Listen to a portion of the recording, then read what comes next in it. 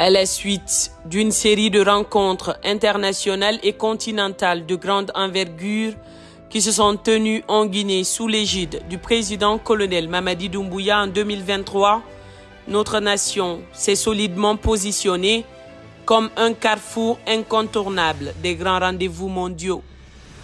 Ces rassemblements témoignent de la reconnaissance et du rayonnement de la Guinée sur la scène internationale.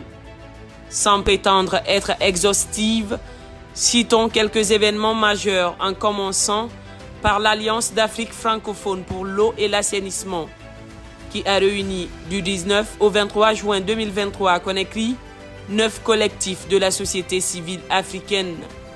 Là, l'accès universel à l'eau potable, aux installations sanitaires optimales et aux pratiques d'hygiène assurées ont été les toiles de fond des différentes rencontres.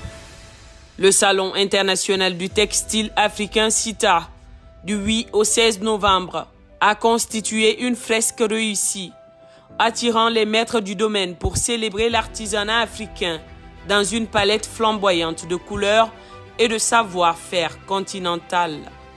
En parallèle, le Forum national de la gestion des épidémies multiples et simultanées entre le 16 et le 18 novembre 2023 à Conakry a uni les savoirs d'experts guinéens et régionaux autour des défis cruciaux de la santé publique.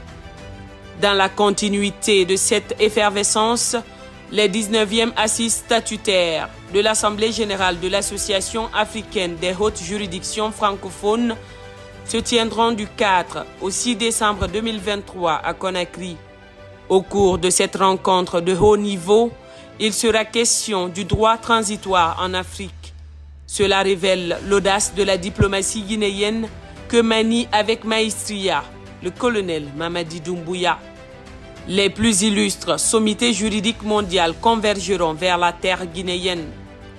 Parmi ces moments d'exception, le Gala international de boxe Fight for Africa, annoncé les 15 et 16 décembre 2023 à Conakry, promet un événement emblématique, réunissant des champions mondiaux dans une joute sportive inégalée.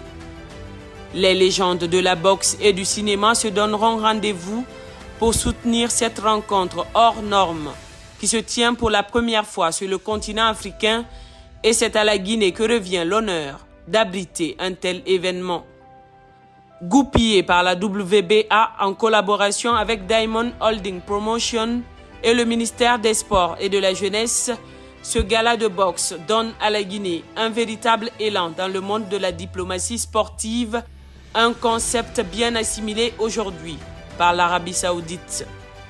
Cette vague de reconnaissance internationale doit s'accorder à la quête de fierté et d'amour pour la patrie guinéenne, transcendant les clivages politiques et identitaires.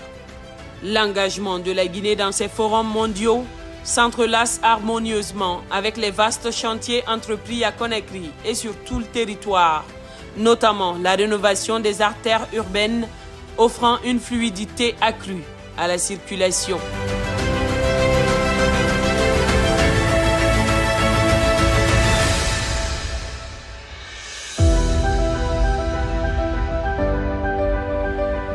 Ces événements de portée mondiale consolident non seulement la position de la Guinée sur la scène internationale, mais attestent aussi de la confiance dont jouit notre nation auprès de la communauté mondiale.